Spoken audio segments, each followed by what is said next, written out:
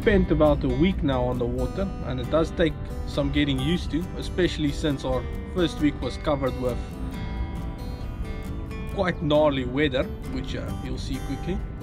I'm glad we're on a mooring at the moment.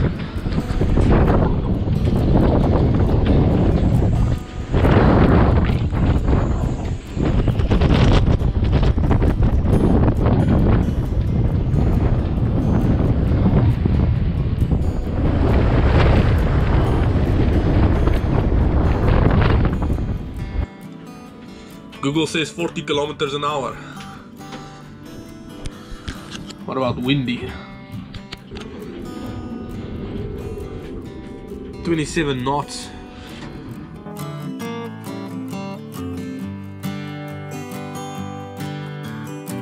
Well, at least I've got some company.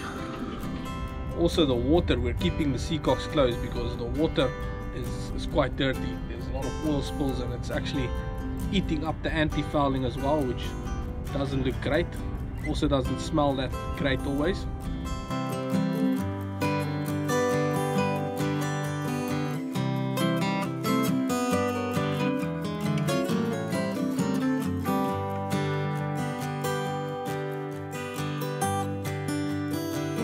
But anyway, we've been keeping busy, so let's quickly show you what we installed on the boat this week and while we were still on the hard. What do we have here? After the failure of our previous buying attempt. Yeah, we bought a depth sounder from America, but it's stuck in the South African Postal Service. They're a bunch of fucking and then we want to put the boat in the water by Wednesday, so if we eventually get that, we'll sell it and we're going to use this now. Yeah, but we got to put this in because otherwise we have to delay the whole boat launching and shit. So what's this? The transducer, the speed transducer.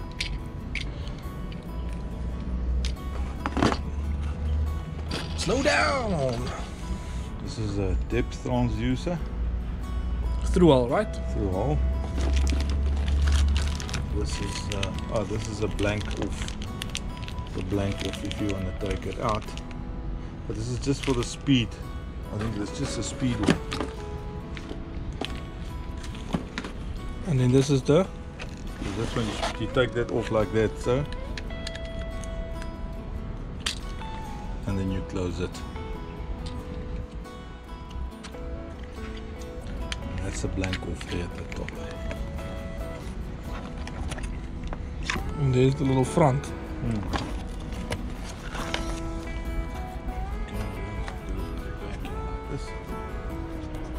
Yeah, so if anyone's interested in a depth sounder for about 3,000 bucks, just leave us a comment. We haven't got it yet, so how can you sell it if you haven't even got it? Hopefully we have it by the time this video goes on the internet.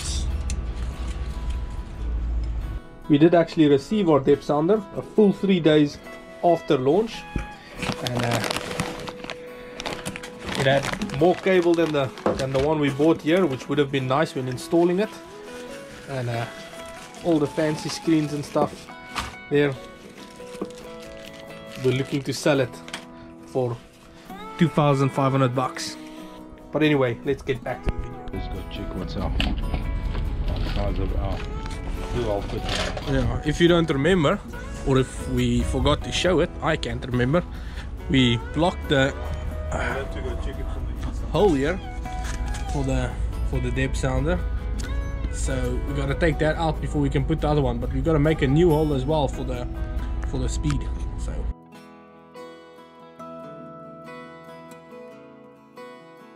I'm busy fitting the little bracket here. We'll fit using that as a template to fit the through hole transducer for the depth, and then this side is this fitting coming in there. That's the through hole transducer for the speed. So that's what we're busy fitting there.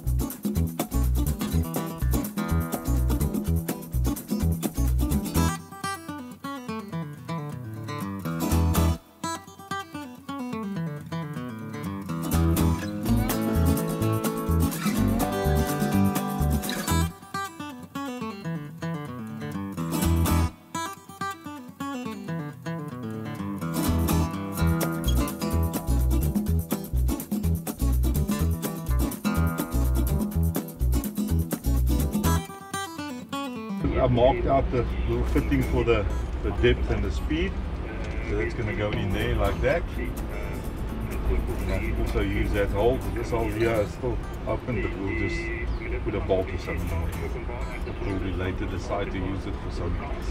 You happy with this, Tommy? Okay, let's cut.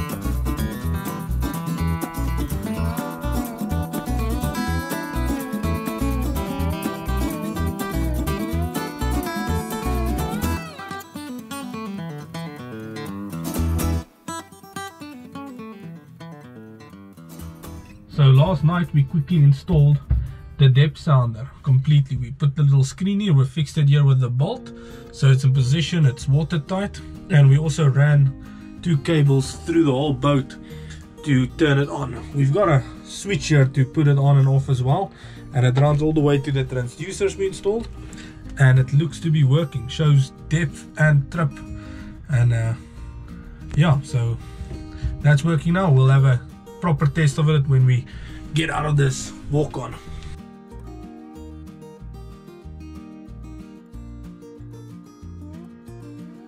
Another busy day on the boat. You can see we're adding a couple of electronic stuff. We've added the screen there, but at the bottom here we've made a hole. We're gonna put a fitting, so you can see we put our secondary GPS mounted there, and then at the back there we also made a hole for the autopilot, and also another fitting that will have a speaker for the back so we can hear the radio better outside. We'll be using these waterproof fittings at the back there, so for the speaker, and then over here the autopilot's got its own 3-hole system, the plug that I don't know where it is at the moment. A couple of other stuff arrived today that we ordered online. We've got our Moorse PA horn for the radio. We don't always listen to rock and roll, but when we do, so does everyone else. We've got our external speaker for the radio, so you can hear it properly outside, and then we've got antenna for the GPS so that it can retrieve signal a bit better through the metal. And here's the autopilot plug installed, so we'll hook that up and give it a test as soon as we start taking the boat out. And here we've got our FM radio and our external speaker through that fitting, temporarily mounted here until we get the arch fixed. We've got another electrical fitting mounted here on the front of the deck, and that's because we changed our mind. We're gonna mount the PA speaker on the front here. It's a lot less hassle and it'll be just as effective on the front of the deck.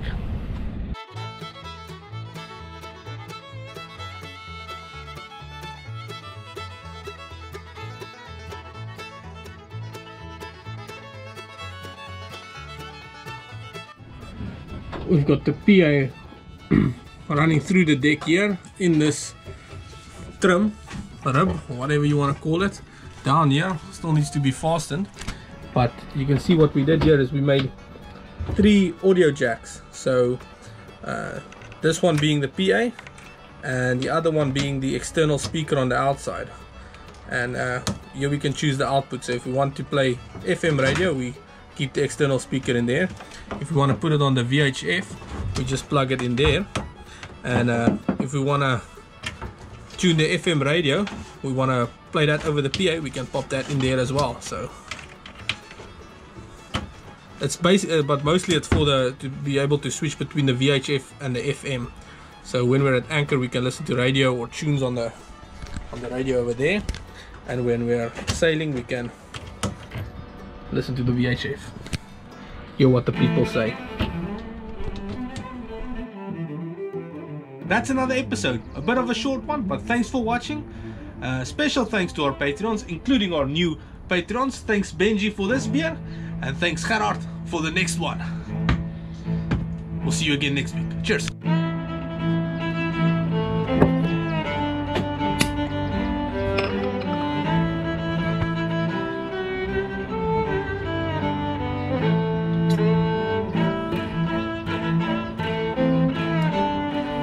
Cut.